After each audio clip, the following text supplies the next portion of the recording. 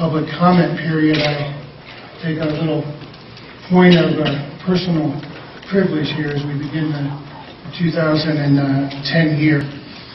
My youngest son refers to this as a hammer, and I tell him it's not a hammer, it's a gavel. But it can do the same things as a hammer. A hammer can build, and a gavel can build consensus. So that's my hope as mayor, to use this gavel to build consensus. But also, a gavel can be used to bring calm to chaos.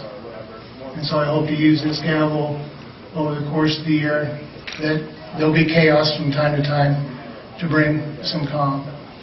And finally, the gavel can be used to maintain the focus. With the challenges that we have in this community, I think it's important that we maintain our focus.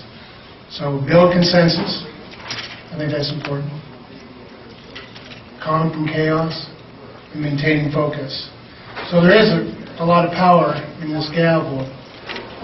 Many people will think that, but actually the power always lies with the people. And I know that over the course of this year and my term that it's incumbent on me to always remember that. This is your first meeting this year, isn't it? Yes. That must mean my honeymoon's over with, huh? You're out of here, Bates. Chief Graham, escort him out. You're out. You're out. Chief Graham, escort him out. The council people. Madam Mayor, we said please escort the lady out of the council chamber. Oh my God. We have council. You are a dictator, just like everyone else. Please escort the lady out of the council chambers.